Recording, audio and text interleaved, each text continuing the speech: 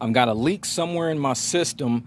I took this one, the main hose off, I'm getting a ton of blow. So it's blowing out, you know, hard as it can blow, and it's still not charging the system up.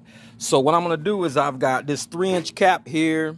I've got a full port ball valve.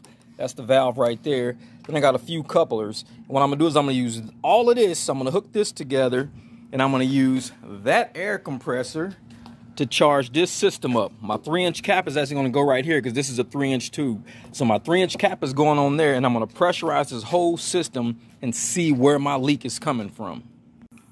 What I'm gonna use is my drill, this 3-inch cap, you know, my ball valve, my coupler kit, you know, I got some Teflon tape, and this real old tap and die set I got.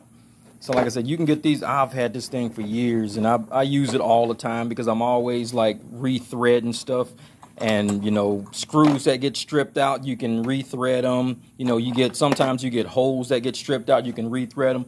Always have a tap and die set in your tools, no matter what. Saves you a lot of time from going to and from stores to just fix your bolts, fix your screws, fix whatever holes you're doing. Get this kit. That's what a tap set will do. It'll thread any hole depending on what size. You know, I needed that size. So that's what it does. It threads the hole. So now I can screw my air nozzle down in there, secure it, hook my air nozzle up to that. There's my part right there. This is my new pressure tester that I'm going to stick on the end, add some air to it, and see where this leak's coming from. I think it came out pretty cool. I like that.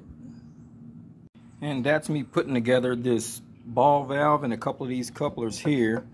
So that's 3 pieces put together. It's going to connect this. So I'm going to put this on the piece I just made that's sitting over there. I'm going to put this on the end of that, this on the end of there, and my air hose goes in here, and I gauge how much air I want with that. And so that's basically how you set this thing up. I'll show you how it works. So I had to put that piece on the end of my air hose because I'm going to go stick it on that nozzle over there. So that plugs into that piece that I made, and my little valve, I attached it directly to my compressor. So I had to take that off the end of my hose because that's what airs my air guns and everything up, and just put that piece on there. So that's how I had to set mine up. I don't know how you have to set yours up, but get it set up to where you can actually attach it from here to there. That's it. These two will go together. So that's basically how I have mine set up. I got my 3-inch cap on my 3-inch hose running this line all the way back here to my valve right here. I'm going to pull my air compressor out so I can do it all out there and control it. But that's basically how it's set up. And that's my system that's going to test the pressure right there. So just for starters, I just ran a quick bead, but I can hear it already coming out here. See, listen.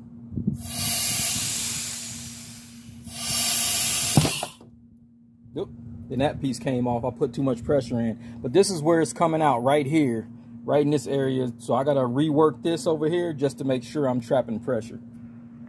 So I'm doing a boost leak test, and this is where the leak is coming from. The supercharger itself. Man, I think the seals blew in this thing. That's a lot.